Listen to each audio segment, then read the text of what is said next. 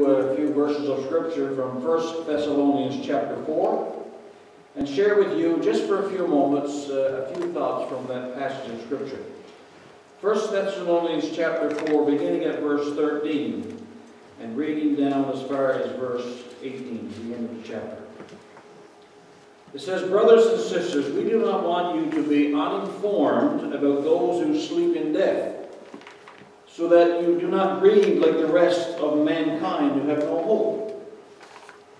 For we believe that Jesus died and rose again, and so we believe that God will bring with Jesus those who have fallen asleep in him. According to the Lord's word, we tell you that we who are still alive, who are left unto the coming of the Lord, will certainly not precede those who have fallen asleep. For the Lord himself will come down from heaven with a loud command, with the voice of the archangel, and with the trumpet call of God, and the dead in Christ will rise first. After that, we who are still alive and are left will be caught up together with them in the clouds to meet the Lord in the air. And so we will be with the Lord forever. Therefore, encourage one another with these words." We pray God's blessing upon his word. We thank God for the promises that are found in the Word of God. And in these verses of Scripture that we just shared, there's a promise of a future hope. There's a promise that death is not the end, but there is something beyond the grave. And the late evangelist D.L. Moody once made this statement. He said, "One day you will hear that D.L. Moody is dead. But," he said, "don't believe a word of it. For on that day I will be more alive than I ever have been." And isn't that true for us? That's not what we believe. That one day when we die, when we leave this earth, we will be more alive than we have ever been. And so as we gather today, we do so to remember and to celebrate the lives of those who we love, who have passed on before us. And like I said earlier, we do give God thanks for the memory we have of sharing our time together. And I look forward to the day when I can meet my loved ones who have gone on before. My mom, my dad, my grandparents, my brother, and as my wife said, our 2.5-day-old granddaughter that we had the privilege of seeing for just 2.5 days. But I believe that one day we will see them all again. In this portion of Scripture that we just read, the Thessalonians were wondering what was happening to those loved ones who had died. They had a fear that they would never see them again and that they would miss out on the return of Jesus Christ. And so Paul gives them these powerful words that we hear so often concerning the hope that we as Christians have. Paul said in verse 13 that he wanted them to know that those who have fallen asleep in Christ would rise again one day in victory over death, over hell, and the grave. And so I believe that what Paul is telling them and telling us today is that this hope we have is a confident hope. It's not just something that we think. We can be confident of the hope that we have that one day we will see our loved ones again. As Christians, of course, we are going to grieve the loss of our loved ones because there's the sense of loss and brokenness of fellowship that we once enjoyed with them. That's gone, it's taken from us. And Paul said, although we may feel sorrow, we don't feel sorrow as the world feels it. Because we believe that we will see our loved ones again in a land far greater than the one that we walk in now. And so it's normal for us to grieve when we lose a loved one. We must grieve, but we must also hope. And 1 Corinthians 15 and 19 says, "If only for this life we have hope in Christ, we are to be pitied more than all men."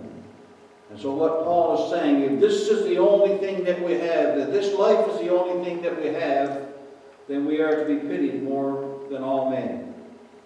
And so this is a confidence that you and I have who love God.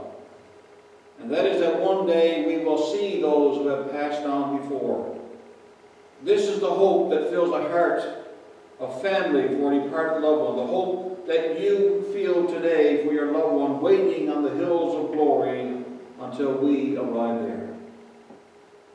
The world cannot give this hope that we as Christians have. It only comes through knowing Jesus Christ as Lord and Savior.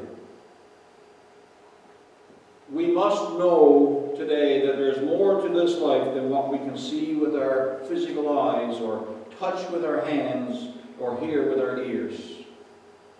There is an eternity that each of us needs to be prepared for, and God has given us this life to get ready for either an endless heaven or an endless hell.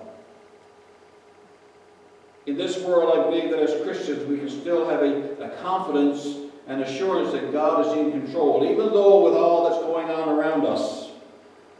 But we need to remember that He is in control, and nothing happens to us that does not first pass through the hands of Almighty God.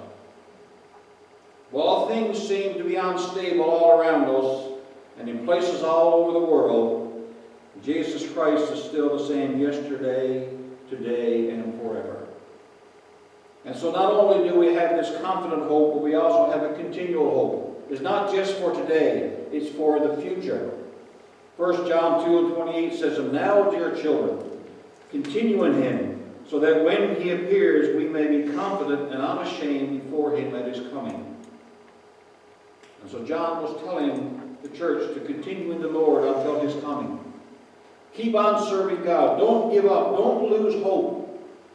Don't let anything hinder or distract you on your journey to heaven. Philippians 1:6 says, "Being confident of this, that He who began a good work in you will carry it on to completion until the day of Christ Jesus." The one thing that death does bring to every one of us is a realization of how mortal and how temporary our lives really are. Today is the day that we need to make up our minds that we are going to continue in this blessed hope of the gospel of Jesus Christ, while not allowing anything or anyone to keep us back from giving our all to Him.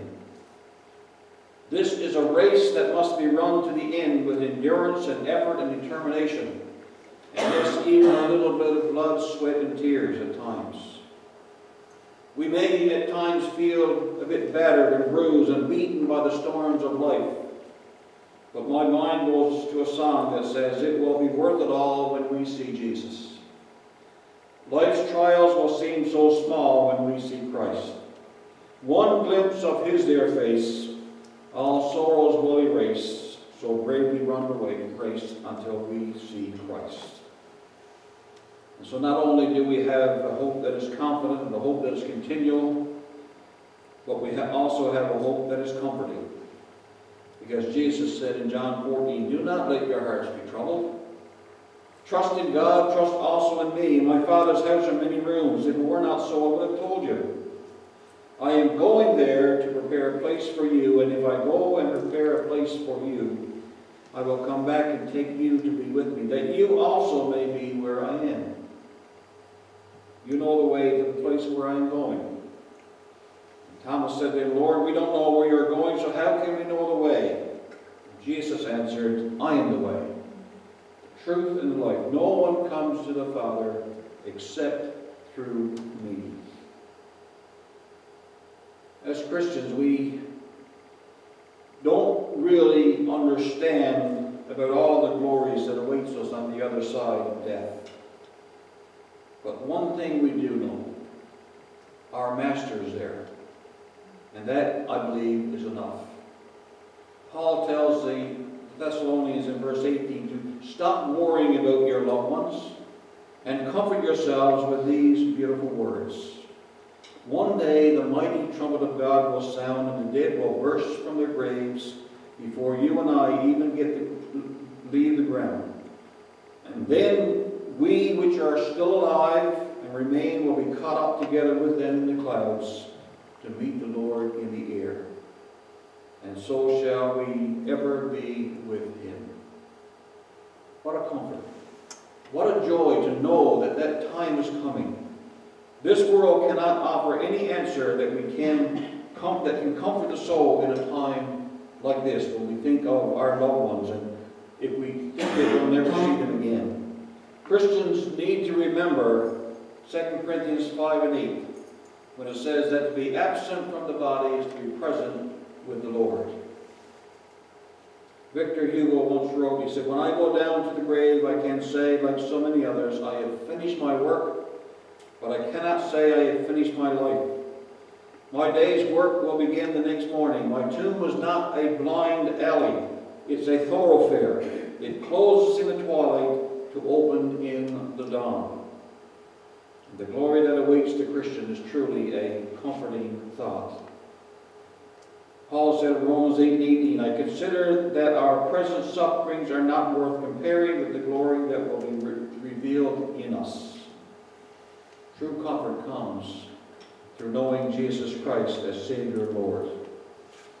One day we will all, as individuals, stand before Christ, before God our Creator, and we will give an account for what we have done with Jesus Christ while we live here on earth. We cannot have the comfort of Christianity until we know the Christ of Christianity. And so today, as we remember our loved ones, we believe that they are enjoying heaven with Jesus and all that comes with it.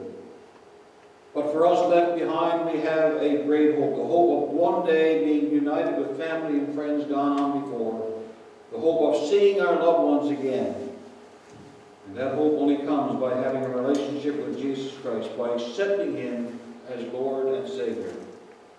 And I would pray, you're here today or listening by media or whatever, social media, I would pray that you have not already done so, that you would accept Jesus as your Lord and Savior, so that you too could have that glorious hope of living throughout eternity with him. Many times as Christians, I believe that we look at this place that we live, this earth, as home. But this is not home. This is only just a temporary dwelling place for us. Home is where we're meant to be. God created us as human beings to live this life and then to return to him. Home is where the heart is. Wherever our hearts are set, that's home. And I believe that God has put a home coming into each one of us, that our urge is to be with him. And one day, if we are faithful to him, I believe that we will all join together around the throne of heaven, around the throne home that Jesus has gone to prepare a place for us. I'm going to change around the order of service a little bit. And I'm going to ask my wife to come. We're going to sing a vocal selection. And it's entitled Home. And it talks about what heaven is going to be like and the loved ones that we will meet. We pray that God will bless you